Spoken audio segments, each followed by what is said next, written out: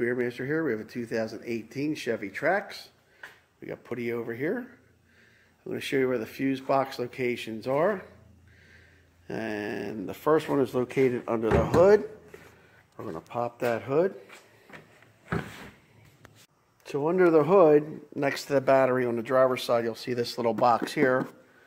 That is your power center under the hood. There's two of them.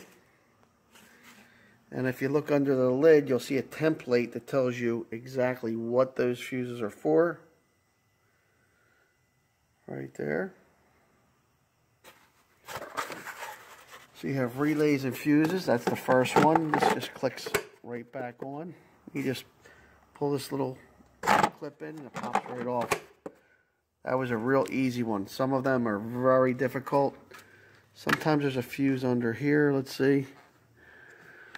Nothing under there. Now there's an interior fuse box, which is located on the driver's side.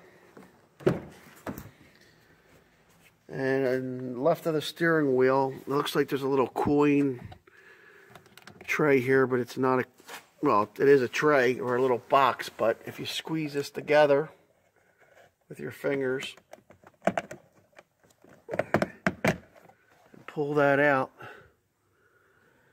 and you look in there, there is your other fuse box. You can take this door right out. We have a napkin stuck in there. That's not good. And if you look on the inside of the door, there is the template again. So you just unclip this door out, lift it up, and pull it back, and it unclips.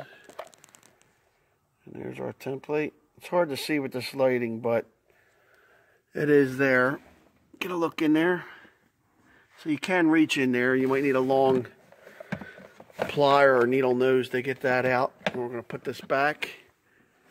It's going to clip in and squeeze it back together and then close it. So there you go. There's the fuse box on this vehicle.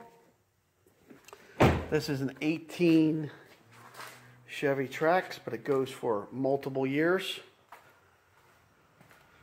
And if you liked the video, if it helped you, give me a thumbs up and please subscribe. I just wanted to show you one other I just noticed here under the hood. A couple relays in front of the battery.